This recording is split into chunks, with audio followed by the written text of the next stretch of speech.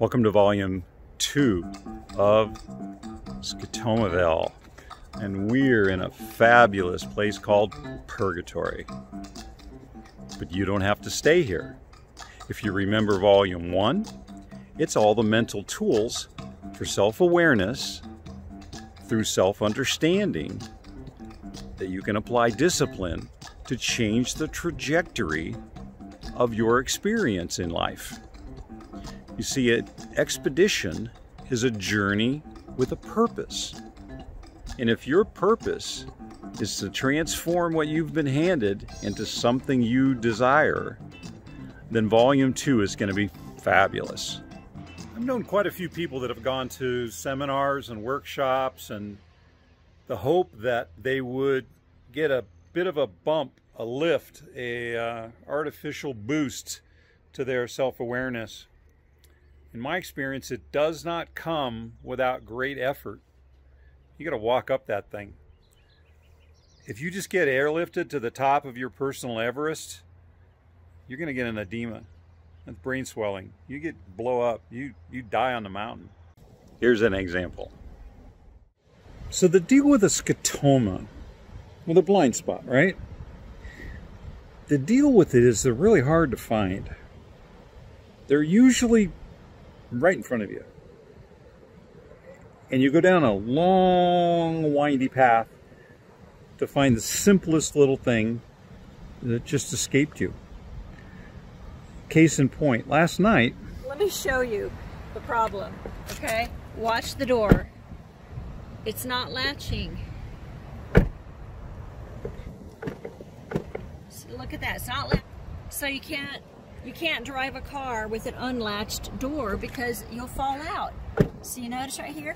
So it's a $68,000 brand new Ford, yeah. And so what do? We go on the internet, and I start seeing that Ford's got 2.15 million vehicles, 1.3 million vehicle recall, 1.34 door latch problems. There's a class action suit. This has been an ongoing thing for it's been years and years and years with all different models. Oh my gosh, it's just on and on and on.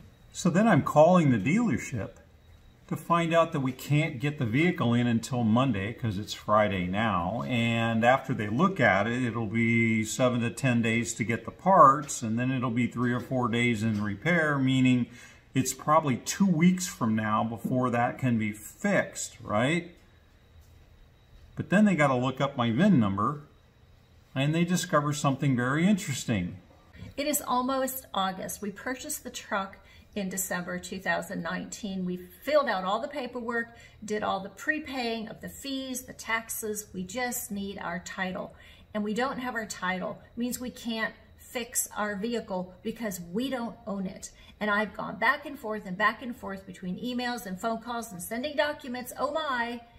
And right now we have a broken passenger door, or a door that won't latch, which will swing open when Daniel drives, where I could fall out, but I won't because we can't drive the truck. You've been very patient waiting for them to do their job. I'm not patient anymore because now it's a safety issue and it's a transportation issue.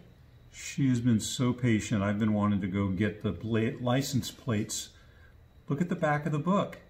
It says Scotoma, and the printer rejected the book on 3 fix-it requests on tickets because the spelling doesn't have the T, but that's the license plate that I can't get because the car is not registered. I have to be patient because I'm COVID working at home. Well, that's part of it. That's COVID, and then that's incompetence, and that's just poor customer service.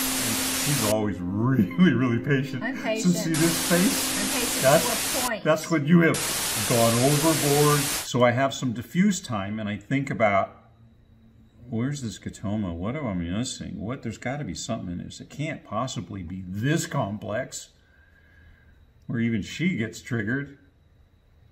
Let's go have a look at the truck to show you what I discovered. Here's where the Scotoma comes in.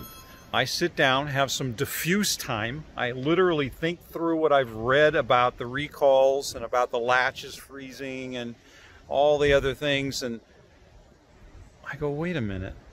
Okay, now that I know the mechanics of the door, let me look at something. Yesterday I had some mints when we took my daughter to the airport, and I put it back in here, and unbeknownst to me... Which is where you store all of your things, right? Yeah, it's where I store my stuff. So you just put them in here. Look at how easy it is just to flip it down.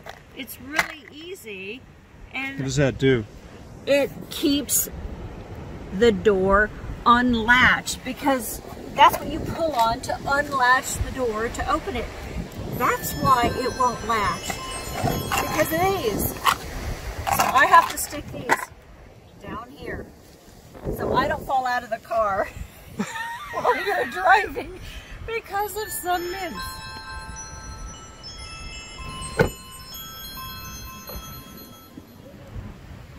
Here's the takeaway from this example of becoming self-aware, right? Getting out of Scotomaville. The tools in Volume 1 match up with the stories in Volume 2. And in this case, you see the pattern recognition. I'm thinking things are always complicated. It's got to be. So I jump right to a conclusion with the 20-watt brain, right?